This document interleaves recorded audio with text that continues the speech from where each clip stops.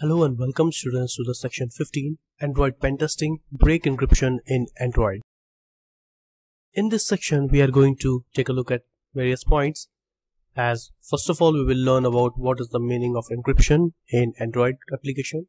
Then I will tell you about the task and how we are going to complete it, means the procedure. And then finally I will show you that how you can analyze the source code of an application and how you can find valuable information. Encryption process in Android.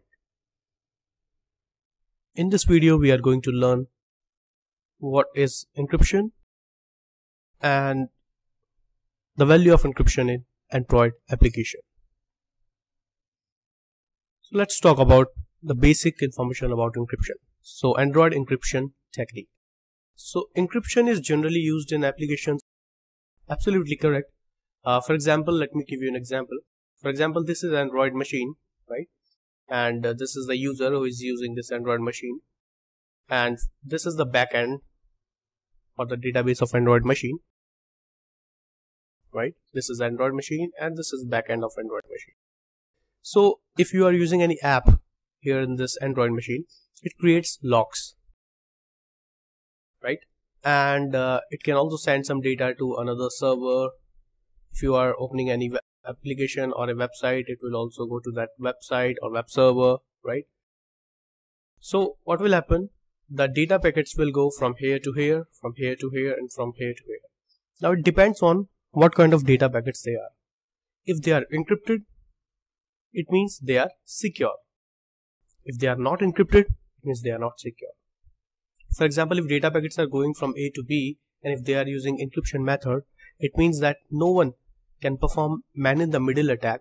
No one can steal the data or read the data in between, right? This is called man-in-the-middle attack. So encryption is really important in app. If there is no encryption available inside application, it means that application is not secure. For example, if you are inserting your debit card details inside it, so the method should be encrypted. Without encryption, if you send any sensitive information, so any attacker can easily perform sniffing or perform man-in-the-middle attack to grab the data or to steal the data, and then he can use it anywhere. That's why in application encryption is generally used. It is used to secure the transmission of security. As I already told you that if you want to transfer data from A place to B or A to C or A to D anywhere, your mobile should encrypt the data, right? And data should go so that someone is trying to steal the data in between, he will only get the encrypted data. And if he doesn't have any key, any encryption key, he cannot decrypt the data and convey it. Without the key, you cannot decrypt or read that encrypted data. So encrypted data is useless for attacker, right? That's why almost all of the applications in your Android machine uses encryption. Mainly the payment applications, which basically ask your debit card details or credit card details. So they have to use the encryption method. So that's why encryption is really important.